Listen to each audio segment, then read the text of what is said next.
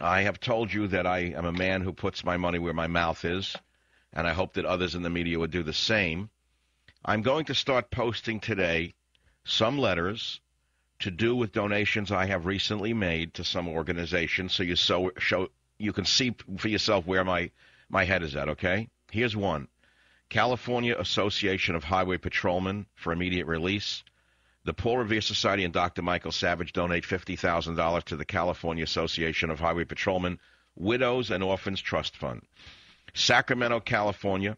The Paul Revere Society and Dr. Michael Savage, syndicated radio host, noted author of over 20 books, and director of the Paul Revere Society, has donated the generous sum of $50,000 to the California Association of Highway Patrolmen, CAHP Widows and Orphans Trust Fund.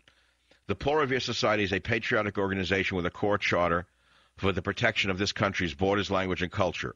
Its director, Dr. Michael Savage, is best known for a syndicated radio show, The Savage Nation. The audience ranging from 8 to 10 million listeners on close to 400 stations across America, making it the third largest radio talk show in the country. Savage has always been a strong supporter of law enforcement and their efforts. He made a significant donation to the surviving families of the 4 Oakland police officers gunned down in the spring of 2009. Dr. Savage applauds the men and women in uniform who place their lives on the line every day to protect our freedoms. It is Dr. Savage's sincere hope that this current donation of $50,000 will help aid the families of those that have paid the ultimate price in service to California citizens. The Paul Revere Society and Dr. Savage pledged the money to the CAHP Trust Fund in June 2009. For more information on Dr. Michael Savage, visit michaelsavage.com. So I want you to understand that over the next few days, I'm going to release on this program and on my website the amounts and the organizations I have made donations to, so you can get a picture of who I'm interested in helping. It's as simple as that. And that's all. That's all there is to it. I'm not looking for a halo. There are people out there who deserve help. There are animals who need help. And there are people who are helping the animals. I mean, I'll give you another example. I'm not going to read the group. But it turns out that I gave some money to an elephant fund. And they said to me from their office today, we thank the Paul Revere Society and Dr. Michael Savage to help elephants in Malawi. If I'm mispronouncing it, I'm sorry. IFAW's epic translocation of 83 elephants in that country solved a major conservation problem. In other words, I helped them move 83 elephants away from the murderers who are butchering them, the poachers. Okay, so in other words, money does matter.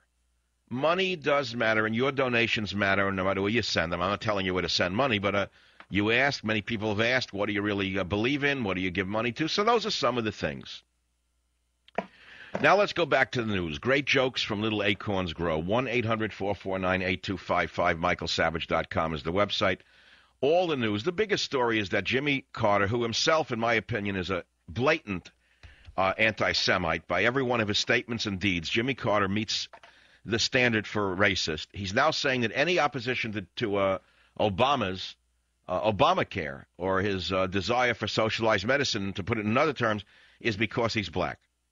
Jimmy Carter claims that anyone who raises any statement against Obama is a racist. Now, coming from Jimmy Carter, it's laughable in that everything that's come out of his mouth over the last 30 years has not only been un-American, but it's been anti-Jewish and anti-Israel. So I'll let it sit at that. I mean, it's like the kettle calling the whatever. You know what I'm saying? Gold surges close to record high. Why not? I mean, if you're printing money and you can't print gold, what do you think is going to go up and what do you think is going to go down? And going back to ACORN again, pimp and the prostitute, that's a big story. And the person who should get all the credit for it, really, are not only the young guys who did it, the conservative team behind the pimp busts at ACORN, but it's Andrew Breitbart. Andrew Breitbart owns this story. It's being stolen by the hemorrhoid. The hemorrhoid, as you well know, is so desperate for attention. He's like a girl at a wedding who will not stop dancing. You ever see that type? You ever go to a wedding and there's always a little girl who they can't get off the dance floor? That's the hemorrhoid with ears. No matter what anyone does, he takes the credit for it. So the ACORN story does go to Andrew Breitbart, who we're going to get on the show. Well, you get the picture. Now, as I said earlier, there's definitely a big scandal going on, and it's got to do with ACORN, and that's, of course, who elected Obama. One of the chief ways he got elected was through the Chicago way, which is fake votes. As you well know, in the old days in Chicago, they gave them a $5 bottle of brandy if they would vote for someone.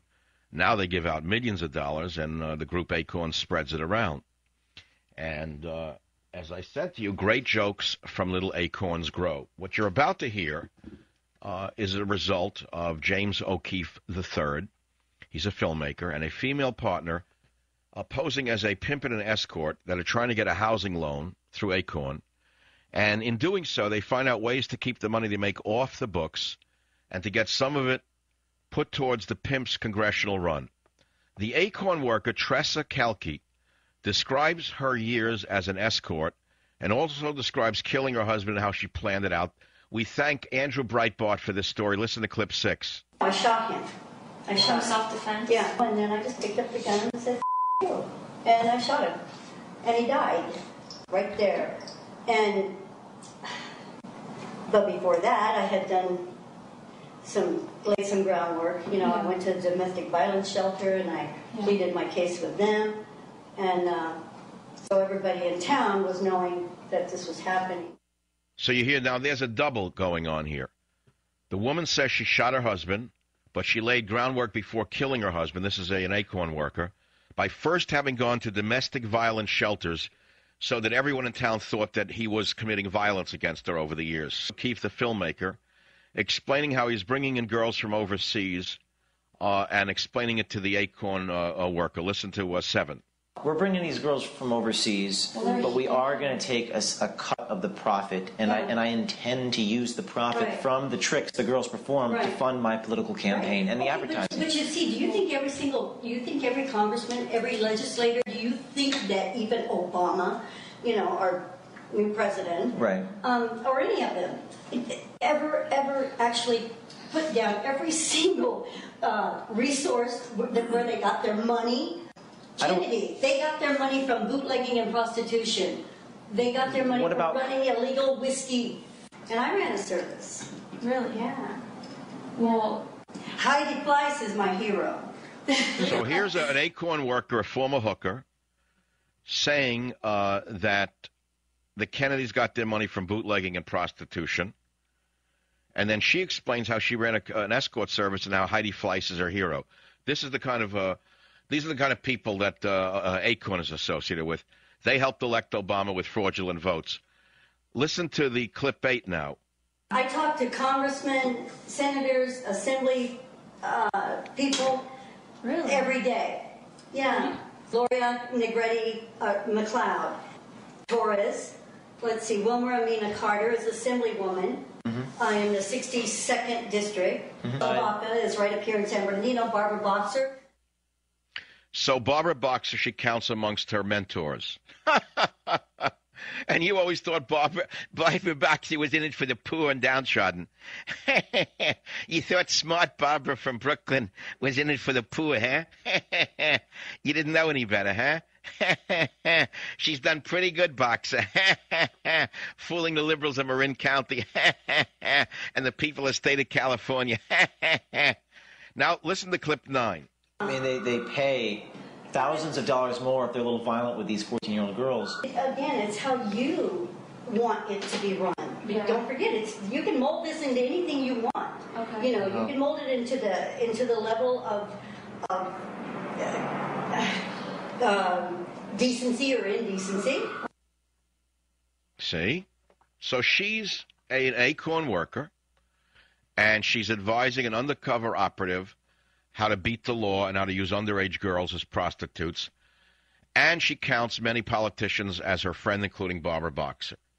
So, ladies and gentlemen, I rest my case. We go back again to the old saying about the missionaries who came to Hawaii to do good and did very well indeed. And we bring it up to date to the liberal Democrats, who are the richest people in Congress, who have every day of their life espoused how they're doing good for the people, when in fact their families are doing very well indeed. It's all about the money.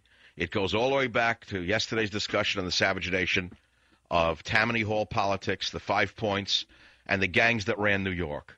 And you say, well, that's the way of the world. It's always been that way. I explained this to someone earlier. She said to me, so you say nothing's really changed, so what's the big deal?